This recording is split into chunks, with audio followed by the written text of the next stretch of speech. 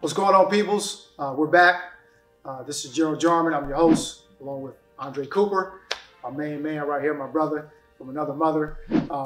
So we're going to have another session here just to follow up on one of the topics that we felt was really crucial during this day and time. It's the topic of the racial injustices, the tension, the different things that our society is facing today as it relates to the spirit of racism, hatred, you name it. So again, it's so much tension, and even when I walk places now, it's weird because you walk somewhere and you walk by a white person and you have a thought of, I wonder where they're at. Mm-hmm.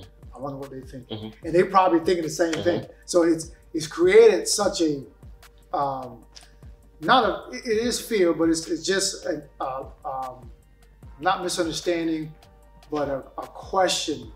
You start to question yourself, question things. So anyway, we want to dive back into this because we realize everybody is in the same boat now. Everybody is facing this, whether you're on this side or that side, no matter what political party you're in. So we're gonna hop right into it. Andre, again, I'm glad to have Andre, doing well in the community, father, married, and so forth. So Andre, I want to ask you a question. We'll start with this. What do you feel are, and obviously it's not one, but what do you think some solutions are to what we're facing today? Because we can talk about the issues and the problems all day. And I think a lot of people get stuck in the issues, and they highlight, you see on Facebook, people steadily posting videos and this and that. And that's okay, to each their own. I don't like doing that. But let's talk about some solutions. What can we do as a community, as an individual, as an organization, as community activists? What are some things we could do, Andre, to help turn the tide, so to speak? I think embrace being uncomfortable. You know what I mean? And which I mean, like, this I mentioned before, like, I lived, half my life, in the city, and half my life out of the city. And one of the awesome things about that is I've been able to get to know people from different backgrounds, different cultures, know what they think, not just what's being fed to me through media or fed to me through somebody else, like, experience, but I got to experience things for myself and start to learn why people think the way that they think. And so I think from people from all sides, like, really look to get uncomfortable and, like, be willing to have conversations and not always be ready to be offended. You know what I mean? And understand, like, like, I grew up, thinking one way. I went to an all-white school my last 2 years of high school, and I learned some things. You know what I mean? I faced some harsh things, but also got to understand people too.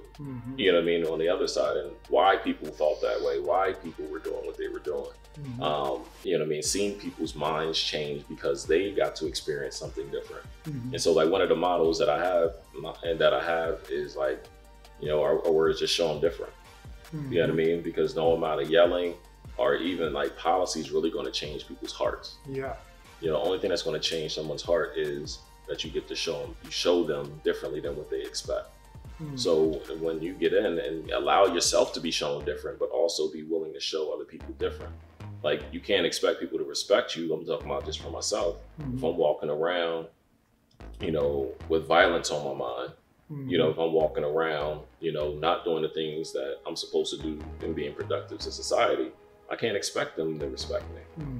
You know what I'm saying? So, like, I want to show different, and just, like, for people, like, for, say, like, white people, for example, like, we can't expect, Black people to look at them differently if they're not willing to come into the space and be able to show, what, like, I'm not what you think I am. But if we're yelling our things over social media, which is not the greatest, like, communication piece, right? When you just only get to say your little one-liners, like, that's only hardening you know, what people's beliefs are, making them more concrete. So that's why I just get uncomfortable, you know, and be willing to like engage with people that's different to you. And I think that's where the rubber meets the road, because I think it's uncomfortable. It's uncomfortable for a lot of people to have these type of conversations. Yeah. Because they've been in their own world, they have their own experiences, and having these type of conversations might make them feel vulnerable. You know, and when I say conversation, I'm talking between blacks and whites. You know, blacks talk all the time, but I think between blacks and whites, having that tough conversation, listening, experiences, but also sharing, hey, can we do this together? You know, what do you think about this, Andre? Because there's a lot of people pushing blacks need to have their own school. Blacks should push to have their own this. There's different movements to blacks have their own banks. You know, so there's a shift now. You can tell in the mindset of a lot of people that the answer is, and again, we're talking about solutions today. There's a push to like, okay, the way we need to overcome this is we just need to disassociate ourselves and have our own, and then that way, I guess, we'll have a better world. So what do you think of that? I was thinking, what's that going to do? That's segregation all over again. You know what I mean? But in a different way, but it's still like segregation. What is that going to help? So I asked the question is, what bank are my kids going to go to? You know what I mean? What school they going to go to? You know what I mean? Like, so like it's about coming together and understanding. The more that we try to divide ourselves more, the less unity there's going to be. Because it's almost like, you know, like different high schools, like, you know, having rivalries, like, you know, this school against this school. That's what's going to happen. You know, there's going to be a race for power, and it's going to be like, it's going to make things worse. You know, in the relations. And I'm looking for like, look, I look at it as, you know, God calls us to be peacemakers. Like, God entered into our world. You know what I mean? God, you know, I look at like, as a believer, this is, you know, my belief system as a Christian. I see a God who saw trouble and said, I'm gonna enter in and make peace. I see a God who's like, I see my enemy and I'm gonna forgive him and I'm gonna love him anyway. And so if we're just like, I see somebody who's perceived to be my enemy and I'm just gonna just totally disassociate, like, what's gonna get better? Change only really happens when we can come together, when you can enter into it and go through some hard stuff. And that's where change happens. But if we want to take the easy route of like, I'm just not going to deal with it, that never works. No. Yeah, I think you made a good point. It's actually going backwards. If we were to follow that model, it's actually going backwards and not moving forward. And the thing is, you know, they talk about history. We need to talk about history now, and we're educated on history. But a lot of our history is still prevalent today. I mean, a lot of the struggles from the 50s and 60s, you know, it's still here. So, you know, the great, you know, Martin Luther King and his speech, and the Declaration of Independence, all men are created equal.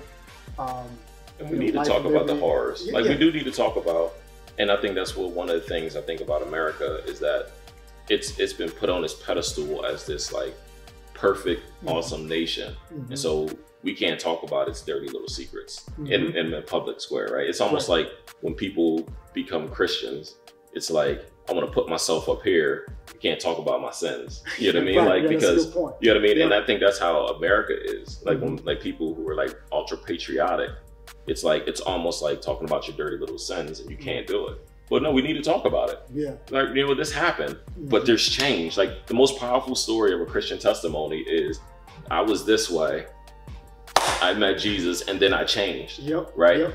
And this is why America can have that come to Jesus moment, where we was like, you know, these things happen, and educate everybody on what happened. Let's talk about it. But then these things happen, and now there's change, and we're better. I think that's kind of where we need to be at. Let's talk about it. Let's be real about it. Let's talk about it in the schools, in all schools, because it's taught differently in different schools. When I went to Harrisburg, it was taught one way on the pendulum. When I went to Palmyra, it's taught the other way in the pendulum, right? Where the truth is in the middle. You know what I mean? Let's really deal with really what happened, and let's deal with it and move on. Right. Man, that was a lot to unpack there. I mean, when you think about it, and I, as a Christian young man myself, one of the things I think about, and I thought about this the other day, you know, in the Bible, I studied the Bible, and, you know, I don't study just for here, but, you know, it's from my heart. But in heaven, there isn't going to be a room for Asians. You know, over that section, that's going to be the whites. And that section over there is going to be Hispanics and the blacks. In heaven, it's going to be one. Yeah, it's one people. One people. One people. You know, one nation. You know, and I was thinking about that, like, we're not going to be broken up into classes in heaven, based on what I've understood from the Bible. No, it's not going to be broken up by culture or money or any of those kinds of things that we separate ourselves from. That's the heart of sinful man that brings these distinctions and separates. God's like, look, there's one thing that makes you in common, and that's the blood of Jesus. There's one thing. That's it. And so I think that's kind of where we gotta like take notes of that and think through that. Right? And look, we're the human race. Yeah, we might be different in certain ways, but we're the human race. It's one thing that unites us. You know, we were all created in the image of God. And so my prayer, as we wrap up here today, my prayer is that we come against the spirit of division. You know, the spirit of racism, division. Those things come to divide. You know, to separate. You know, you think about there's different denominations. There's different things to divide. You know, it's always like, so my prayer is that, and our prayer is that, you know, we would become one. Actually, before Jesus left, his prayer was, Father, I pray that they become one. Even like you and I are one. Unity. But again, as I said last week, or I said before, unity is not conformity. Unity is celebrating diversity. And so we have to get to the place where we can celebrate each other's culture and differences and all that kind of stuff. And I believe that then we're on our way to implementing solutions that can bring change. You know, so thank you guys again for tuning in. It's been our pleasure to share. Always great to have my man with me. Hopefully you guys learned something. Feel free to leave a comment if this bless you. We're going to keep moving forward and highlighting certain things in the communities in our nation at large. All right. Don't forget to follow my page, German International, and also check out my books. All right. You guys take care. Always remember, somebody is waiting and depending on you. See you next time.